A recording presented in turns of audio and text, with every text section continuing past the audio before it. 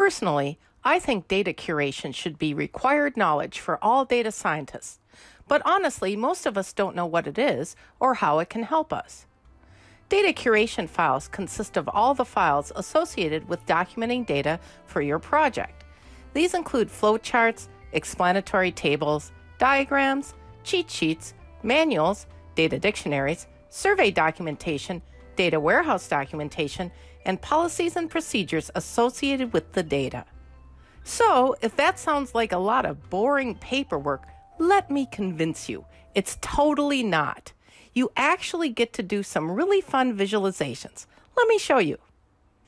So, making dashboards is hot in data science. But do you know how to design one? You have to mock it up first, which you can do in PowerPoint. This is from a real project I did. Mocking up dashboards is data curation.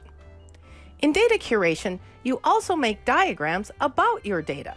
Here, you will see an example of a data reduction diagram, which shows how data were removed from a big data set to pare it down to a smaller data set. Okay, now here's the serious business side of data curation.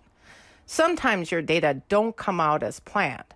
Here's a diagram I did for a customer who had a lot of unknowns in a question on her survey data that she didn't expect to see.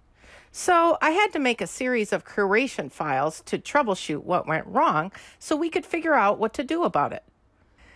This brings me to the main reason to learn how to do data curation.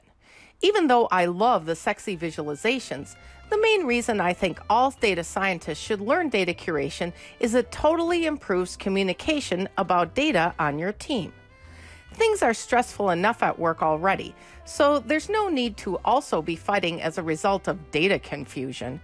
Data curation addresses that problem of chronic miscommunication about data.